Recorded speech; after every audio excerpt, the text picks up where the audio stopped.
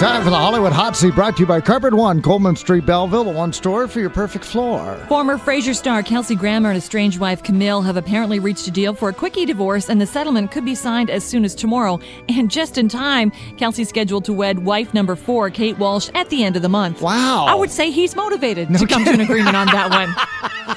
18-year-old Miley Cyrus has been spotted cuddling up with 22-year-old Josh Bauman, her castmate from the now-shooting film So Undercover, who formerly dated singer Amy Winehouse. Well, you thought she was trouble. Eesh. Britain's Queen Elizabeth II has enjoyed a private screening of the King's Speech and was moved by the film, at least according to producer The Weinstein Company.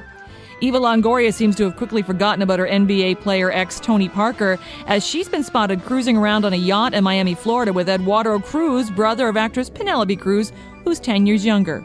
You go, girl. Fergie has come to Christina Aguilera's defense over Christina's Super Bowl anthem flub, saying, "You get nervous at these things. We're just human." It's official. Zachary, the baby son of Elton, and Elton John and David Furnish will refer to his parents as Daddy and Papa, respectively, once he gurgles his first words. Dang. Steven Tyler's judging gig on American Idol is doing wonders for Aerosmith's record sales. 1994 Aerosmith compilation Big Ones jumped 260% after the show's premiere. 3 other Aerosmith greatest hits collections have had spikes in sales of at least 137%. Before this year's Idol, Aerosmith was selling less than 1,000 copies a week of its entire catalog.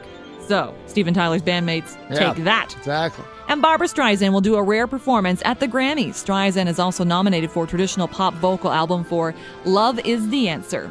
If you're celebrating a birthday today, you share the state with Stompin' Tom Connors. He's 75 today.